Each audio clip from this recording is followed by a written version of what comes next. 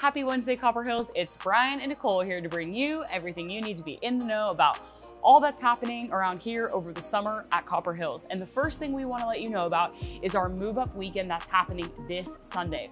So parents, guardians, grandparents, if you have kids in your life, here's what you need to know about move up weekend. So if you have a kindergartner, they're going to move up into first grade. So they're going to go from downstairs in our kids ministry to upstairs. If you have a sixth grader, they're going to promote to our junior high youth group, which is on Sunday nights from 5 to 6:30. And then if you have an eighth grader, they will move up into high school, and that time is 7 to 8:30 on Sunday nights. And then if you have a graduate, we're going to keep them around until August and we'll send them off to college then. So that's all of the ins and outs of who's moving where and at what time for move up weekend this Sunday. Yeah, and as we're getting ready to move up all these kids into a new grade level, a special announcements for parents of junior high and high school students. If you have not yet met our new student pastor named Matt, he's going to be hanging around Well Coffee during this Sunday in the 10 o'clock service and the 11:30 service. He'll be there and just open to meeting you, and he'll have some information about the student ministry for you, a calendar of summer events. Make sure you're on our parent email list. So again, if you have not yet met Matt, he's going to be around Well Coffee during the 10 and 11:30 service this Sunday, waiting for you to come and say hi. Yeah, and then also this summer, we love our volunteers in our kids ministry. We absolutely love them. Yeah, and so we just wanted to say a big special thank you to all of you who serve so faithfully in our kids ministry.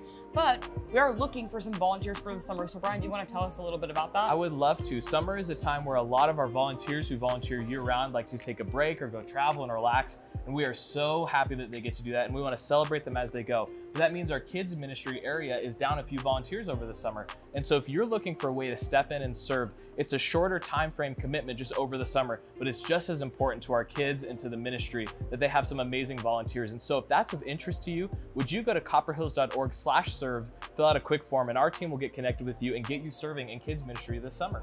Yeah, and then the last thing we have for you, church family, is if you're in a season right now that is really difficult, you might be grieving, you might have experienced some loss recently in your life, we launched a new ministry called Grief Share this last semester that was an amazing blessing to people from our community and our church family who are experiencing that same thing. And so we just wanted to let you guys know that we're offering another session of that starting in July that will go for 13 weeks. And so our website, copperhills.org/events, has all the information that you need to know about when Grief Share will be, the times, and how you can get connected with that. So head on over to our website to find out all of those details.